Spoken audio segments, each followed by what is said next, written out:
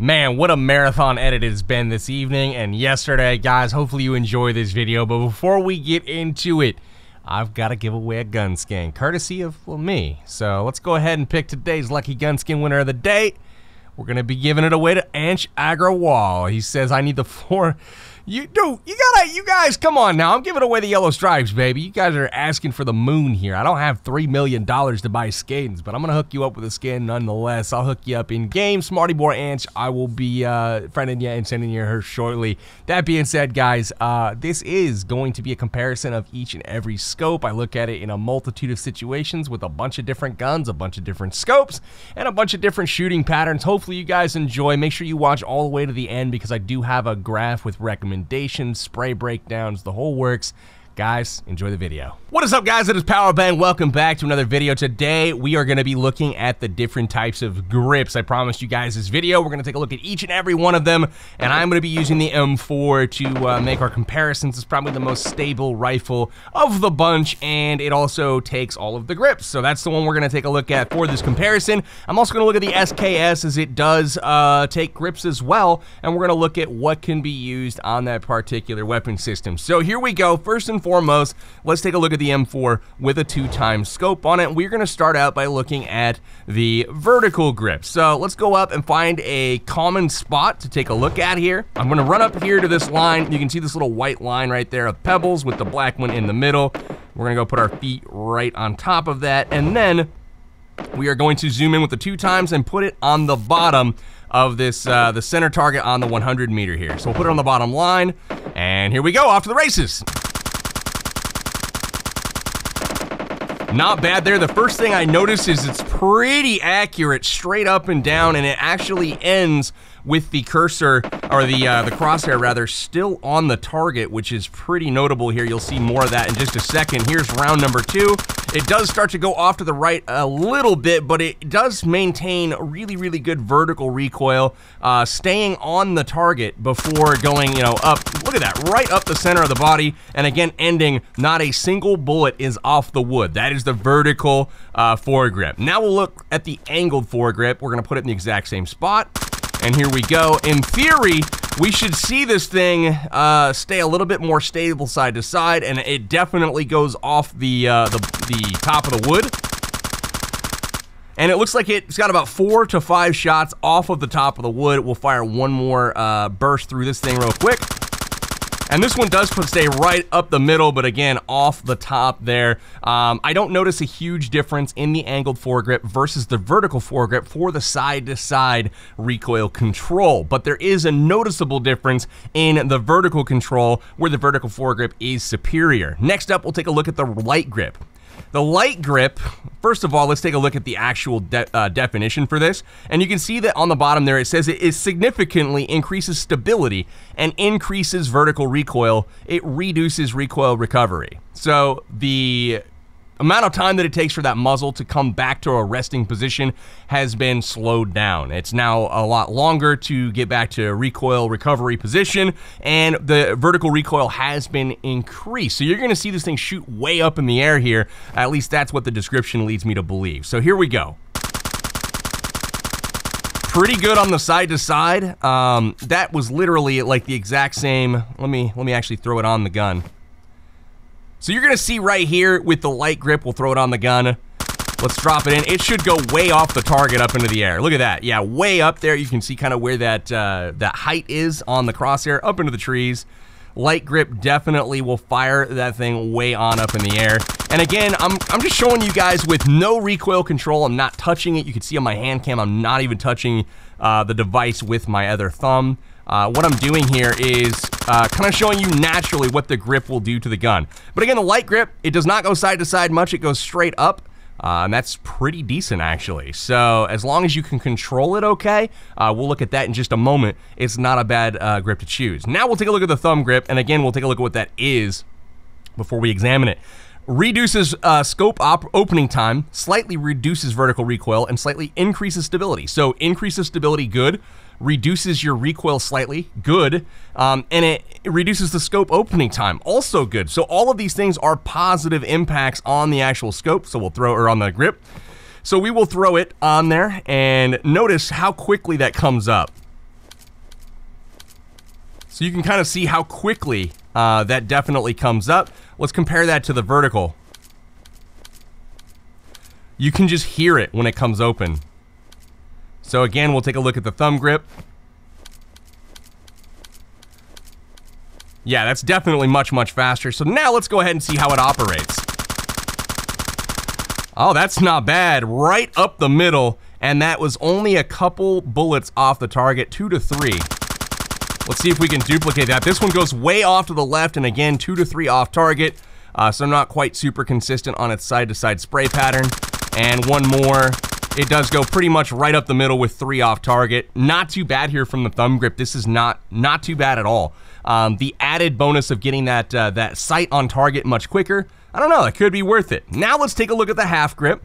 The half grip does have a negative impact, you can see in red there, which is reduces the stability when firing. Stability is your active recorrection, I guess, of where that grip is leading your gun.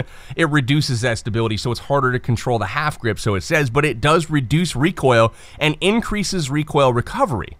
So you're able to recover faster and you're able to have less recoil with this particular grip.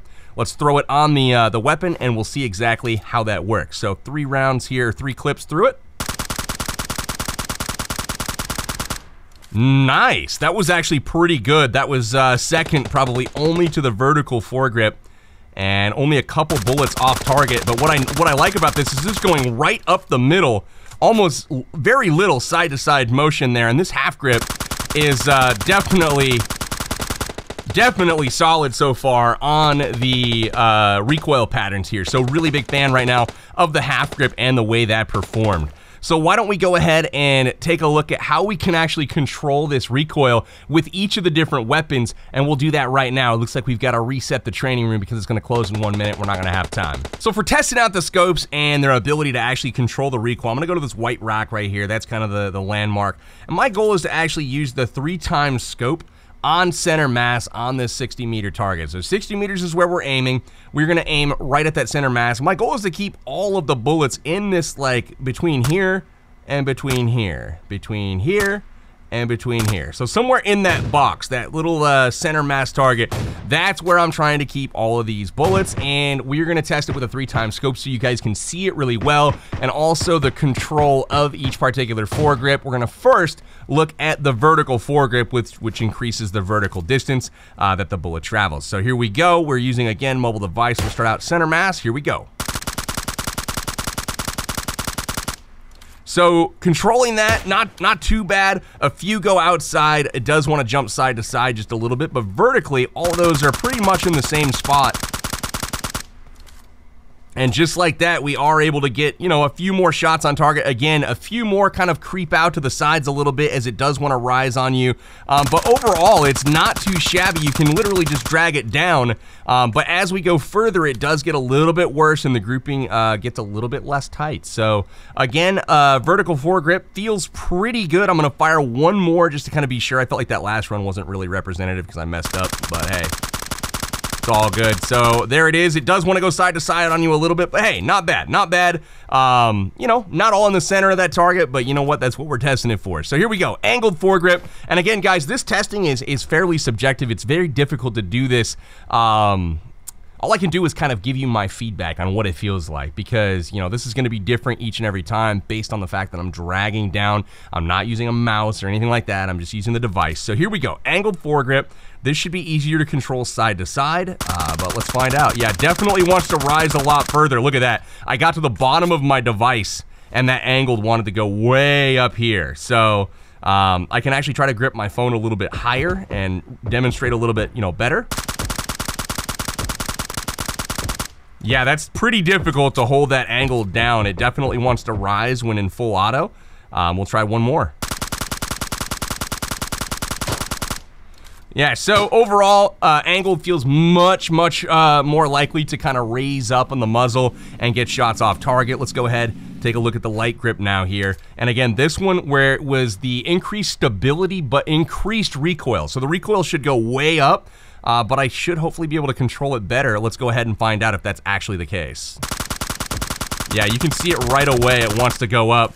And I am able to control it to an extent. The correction does, you know, bring it down a little bit, but I am outside of that center mass quite a bit, and it does want to jump once your finger gets to the bottom of your screen. And again, this is where your fire button can come in really handy. Those of you that have the fire button on the top of your device, so like up top, kind of where my guns are, you guys will have an advantage on players that have the fire button closer to the bottom of the screen. That's something, food for thought for you guys in your layouts. Mine is kind of right middle of the road. Normally I'm not firing an entire full clip at somebody, not dumping the whole magazine, but let's go ahead and take a look.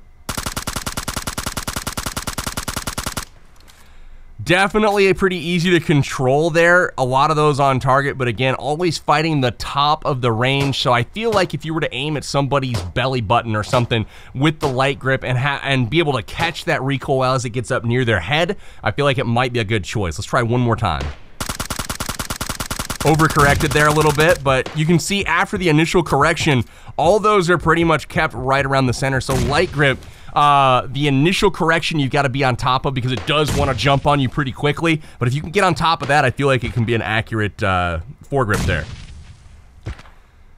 Next up, we're going to take a look at the thumb grip. Again, the thumb grip, guys, makes aiming super fast. You can aim down the sights very, very quickly, and it does reduce the recoil and increase the stability. Let's see how much, though. Hey, that was actually pretty good, guys. Pretty good. I didn't feel a whole lot of rise at all. It has a little bit of side-to-side jump, but overall, that is probably the best yet as far as holding the actual full auto. It rose a little bit there on me at the end, and it did go over to the side. So thumb grip, to me, felt like, you know, pretty good, honestly. And the extra aim down sight speed, I feel like is a pretty good indicator of this scope's value. But check that out, or this grip's value. One more with the thumb grip, and again, we're trying to put it center mass. And I mean, this is 30 rounds down range, all of them roughly in that target area. Let's go ahead and take a look at the half grip. Before we do that, again, let's remind ourselves what it does. Reduces the recoil and increases recoil recovery, but reduces stability when firing. So this should be better overall, but harder to control. So it should not excel in this test based on its description, but I have a feeling it's gonna do okay. Let's go ahead and check this out. So here's the half grip. Not bad. Honestly, it goes side to side a little bit, but it did not want to rise on me that much. Side to side again was difficult towards the end of the round, or towards the end of the magazine specifically. That's not bad though, guys. Look at this. That's pretty good. Only 3 to 4 rounds outside of the center mass target. We will do one more with the half grip here just to kind of see if we're, you know, anywhere in the ballpark on consistency. Pretty good on vert rise. Pretty good on vertical rise there. The half grip, not too shabby at all, but where I feel like the half grip excels is in that 10 to 15 round burst. It starts getting squirrely after about halfway through the mag. So check this out. If we went 10 to 15 rounds, here we go. That's pretty good. 15 rounds pretty much in the same spot. And there's the other 15. That half grip is solid, but again, once you get past that 15 rounds, that's when it starts bouncing quite a bit. So if you can control yourself here on this half grip, very, very, very, very precise. I mean, that is solid. Let's dump the last 19 rounds here from the half grip into the target. Not bad. Not bad, not bad, not bad. So let's give some overall thoughts on all of these grips. So I want to fire one more magazine full of each one of these grips so I can kind of remind myself as well as you guys the look and the feel of each particular grip, and then we'll kind of react to it. So here's 60 meters, here's the target. We're gonna try to keep the vertical grip now in center mass. Overall, I feel like the vertical grip is probably right up there, at least in the top 2 grips as far as stability when you're firing, as far as that muzzle rise. Keeping that, it basically does what it says it's gonna do. It keeps the vertical recoil much lower when you're firing at a target, and that could be incredibly important, especially the further that target is away from you. Next up is angled. Again, we've got the angled, and we're gonna fire right here.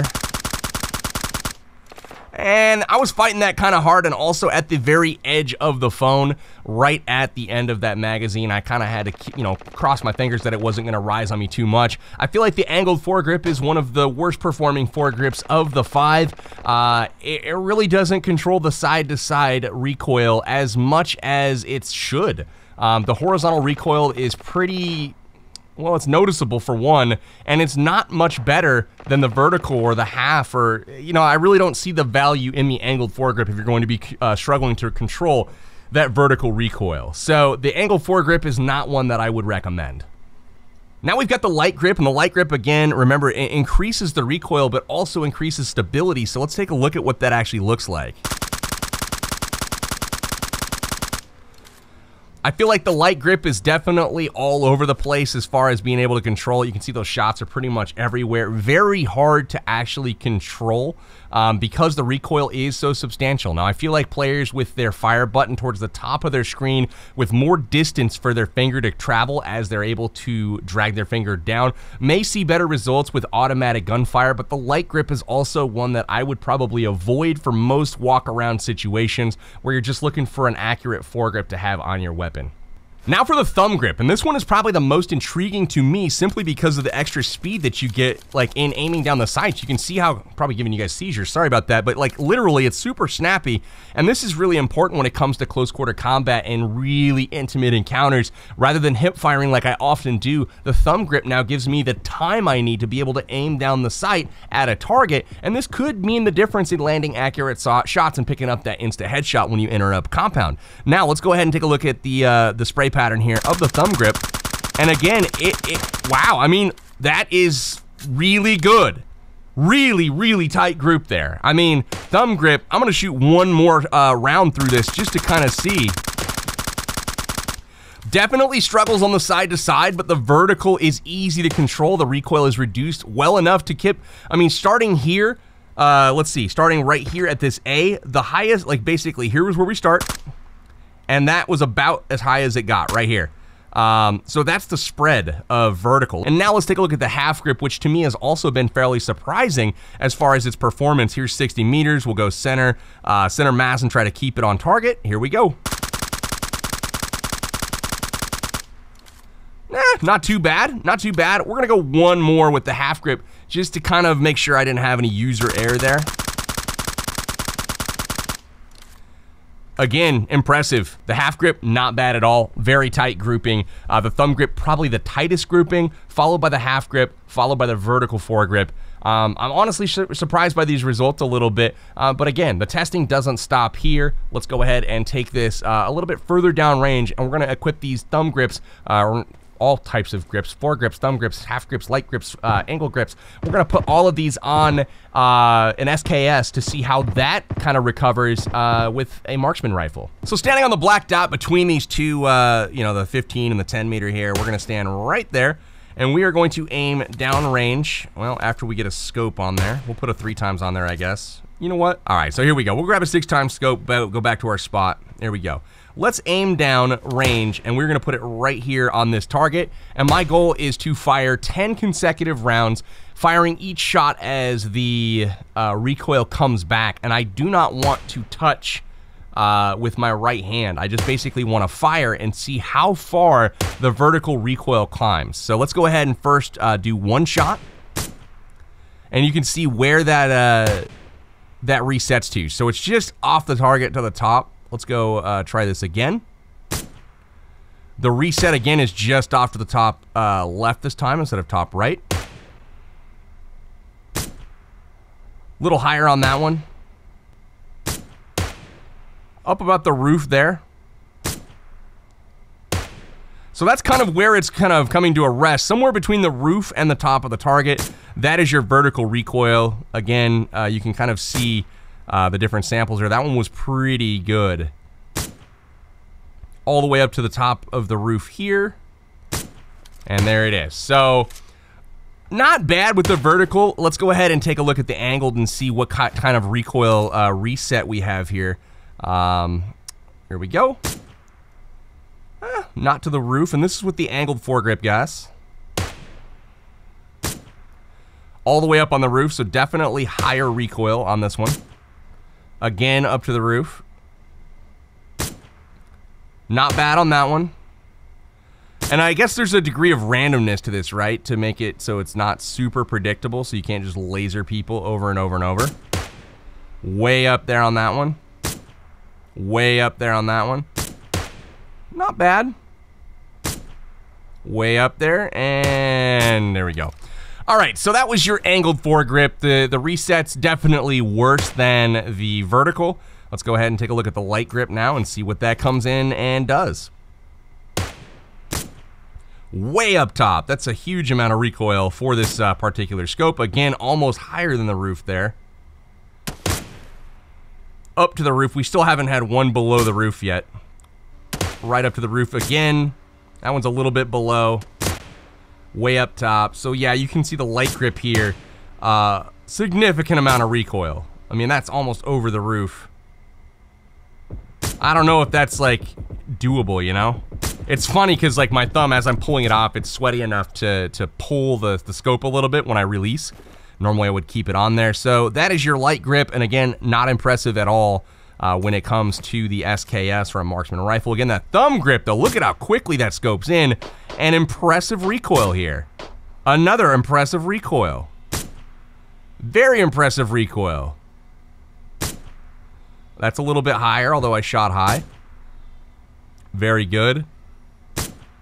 Very good. Very good. Dude, this is easily the best so far. This outshines the vertical by a fair bit. So the thumb grip right now is the champ on the recoil reset here. Not bad there from the half grip, and we are not going to finish. We will be right back with the rest of the half grip. All right, we're back with the half grip. Here we go. First shot, very impressive. Second shot, not so much. On the roof. Again, impressive. On the roof. Very impressive. Very impressive. On the roof. Very impressive. Very impressive. Very impressive. So again, the half grip probably takes second place there.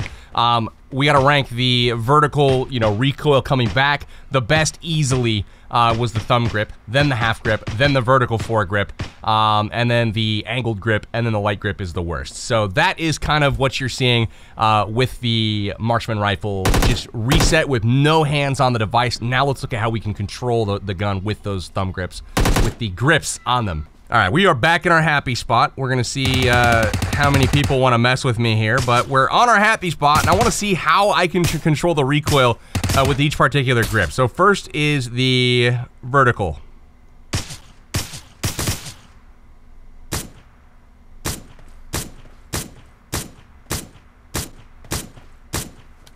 Felt pretty good. I had to take a couple shots to get used to it, so let's do a couple more. If I can see. I cannot see. Come on, man. Let me make a video. Unfortunately, we'll have to move to the left a little bit.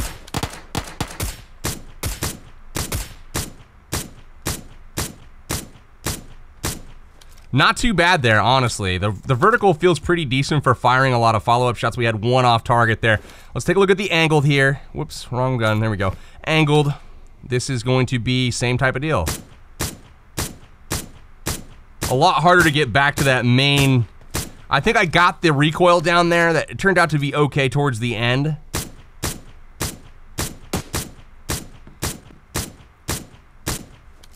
Angle feels pretty good for firing this. It's not too bad. You just kind of gotta keep your hand on it and control it. Let's take a look at the light grip now. This one is supposed to be the worst, so we'll see.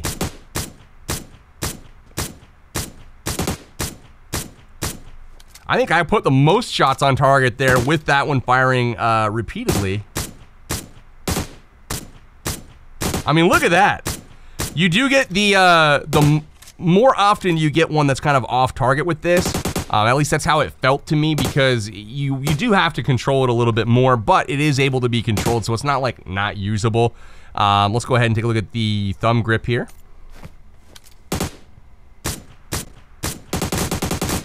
Now, while having the most impressive results, the thumb grip feels the worst, firing it rapidly. So that's kind of interesting. Yeah, something about the accuracy for the reset on the thumb grip. I'm gonna fire it one more time, actually, because it just doesn't feel right. Interesting. So I was expecting better results there, but the thumb grip, not a huge fan of firing that pretty much semi-auto as fast as I can go. Now here is the half grip.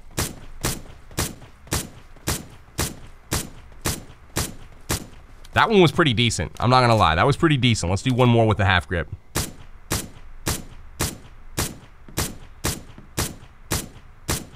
The half grip feels really, really good. Like really solid. Let's load up some more ammo. Maybe we'll make them go elsewhere. Yeah, okay, there we go.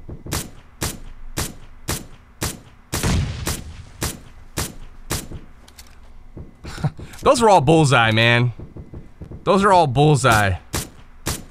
So it's the cadence. Let me try that over. I tried to shoot it a little faster that time. I just got to slow it up a little bit.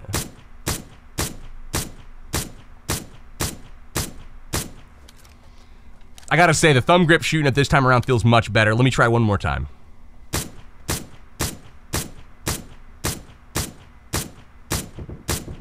I like it. I like it. The thumb grip's up there. Better than the angle, better than the vertical for sure. Light grip, I still think probably has a small advantage just based on the reset. But again, very, very difficult to tell the difference between those two. Last one we're gonna look at here again is the half grip, and then we'll move on.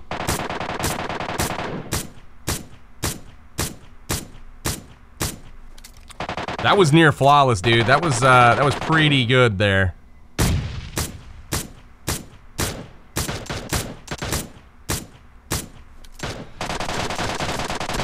I'm gonna try one more because I'm really tempted to say the half grip is just like my favorite of all these.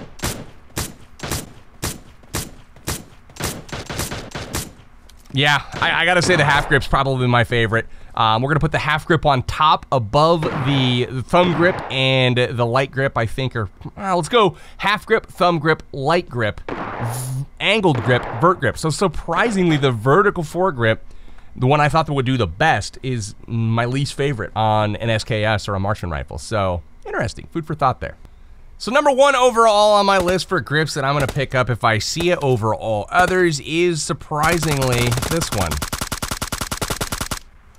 And I will show you guys exactly what left that type of mark with a 4X full auto. It just happens to be the half grip. I was surprised with this result, to say the least. Now, my second grip, not scope, second grip that I will pick is this one, the vertical. The side to side on it's pretty crazy, but the vertical is good. You can see that line right where I was trying to shoot. Number three, the thumb grip. That quick ADS, really like that, and let's take a look at the accuracy. Not too shabby at all. There we go. Number four, I will take the angled grip. Now again, not my favorite in most situations, but it does okay. Does okay. The side to side isn't bad, but it's not what it should be. And last, I'm going to take the light grip. I'm getting rid of this in pretty much every scenario, as it's pretty difficult. It does decent there if you get lucky on your pull down with it. I did in that particular scenario. But it is kind of a beast to control. The stability is not my favorite. There is a lot of recoil there, and especially when you're trying to control pop shots here, like 1-2, like this. It's hard to put them in the same spot, basically. Whereas another particular grip you might be able to use, you can literally put multiple on the same target, just small little pull down, and it's pretty decent here. So I'm a fan of this half grip. I also really like the vertical. So those are my findings for the grips, guys. Let me know if you agree in the comments. Again, this is pretty subjective, but at the same time, I've been on the range a long time. This is my 5th or 6th range in a row that I've tried.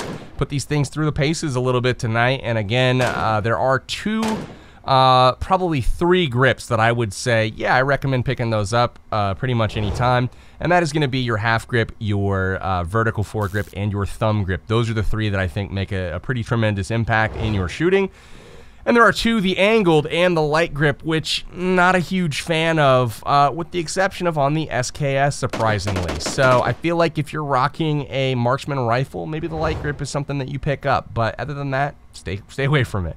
Guys, hopefully you learned something this episode. Hopefully you enjoyed the comparison. This is Powerbang. I'm signing out. I will catch you guys in the next one.